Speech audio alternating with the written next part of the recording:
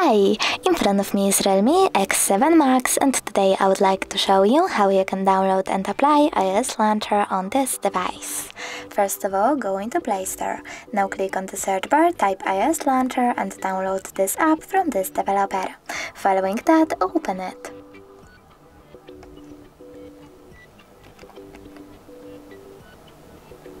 Now click while using the app, tap on Allow and click Home button.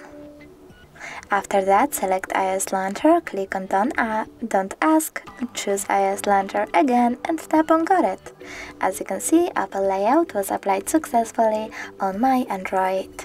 Thanks so much for watching. If you enjoyed this video, don't forget to leave a like, comment and subscribe. Bye!